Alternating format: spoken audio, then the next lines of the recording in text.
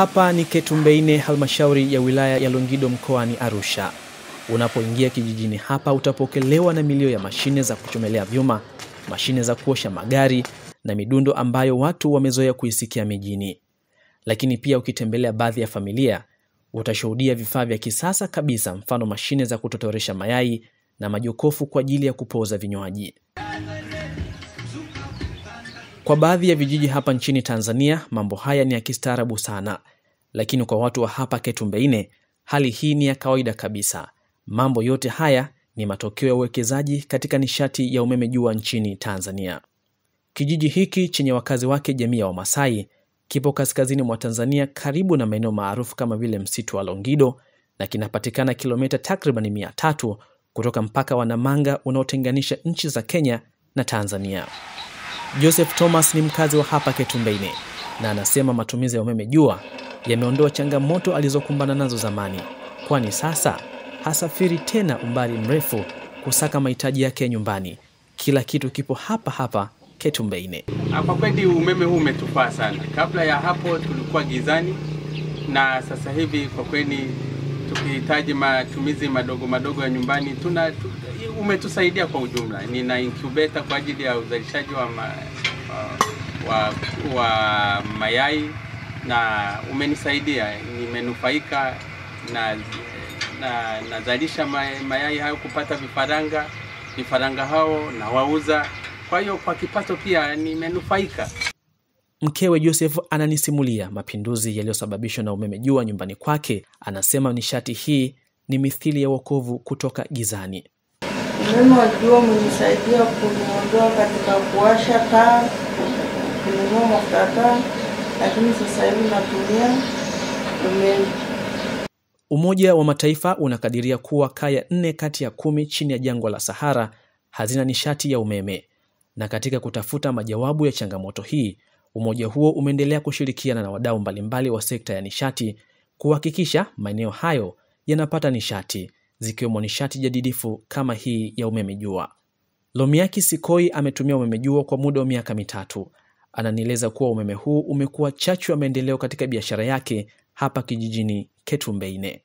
Kupoza vinywaji baridi imesaidia pia kwa mwanga kwa muda mrefu, na gharama yake tumeona ni nafuu kwa sababu pia hatuna nishati mbadala.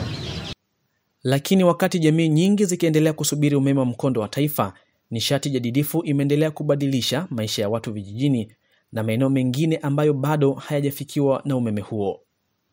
Kwa mfano, ripoti ya hali ya upatikanaji wa nishati Tanzania ya mwaka 2016 inaonyesha kuwa kaya zote katika maeneo ya vijijini Shinyanga zinategemea Umemejua kama chanzo cha nishati. Wakati katika mikoa ya Mtwara na Katavi, kaya 9 kati ya 10 vijijini zinategemea nishati ya Umemejua. Kulingana na mamlaka hapa Ketumbeine, idadi ya wakazi wengi ni wanawake. Wao wamejiajiri kupitia Umemejua. Mama Ivodi anasema kupitia Umemejua anasomesha watoto.